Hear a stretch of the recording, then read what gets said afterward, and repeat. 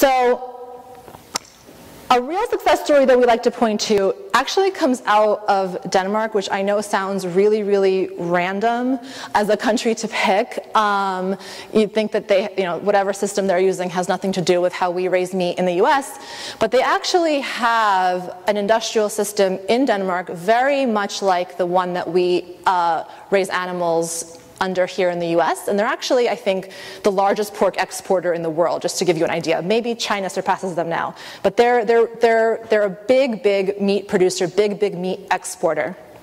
And the European Union actually began phasing out, they began putting in regulations that phased out the use of antibiotics, the non-therapeutic use of antibiotics, about a decade ago. And what we see in Denmark is that the blue line is the million, this is for pork. The blue line is millions of pigs produced. So you've seen from 1995 to 2010, overall pig production has actually gone up. At the same time, the use of antibiotics per kilogram of meat produced has gone down. Initially, you saw a little bit of a spike.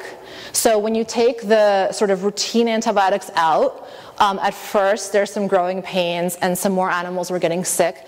But again, when those animals were treated with antibiotics, those were therapeutic uses of antibiotics. So we're not saying if an animal is sick, it shouldn't be treated, it shouldn't receive an antibiotic. That would be really, I think, inhumane.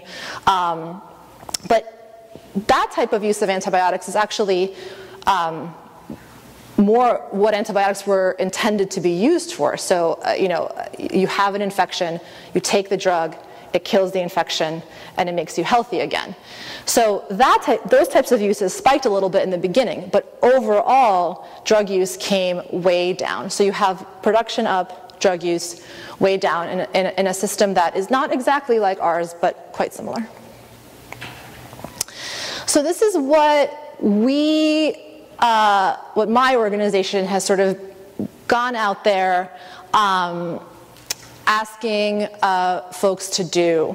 So again, we're not saying not to give an antibiotic to a sick animal. So that is a completely appropriate use of the drug. What we're saying is we need to start reducing these subtherapeutic or non-therapeutic uses of antibiotics for things like growth promotion and disease prevention.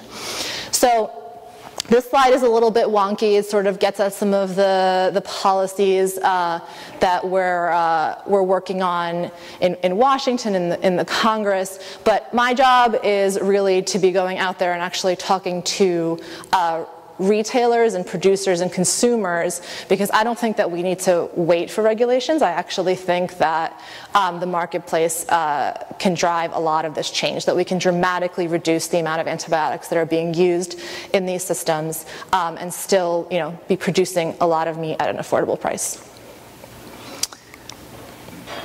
And that's it. Thank you very much.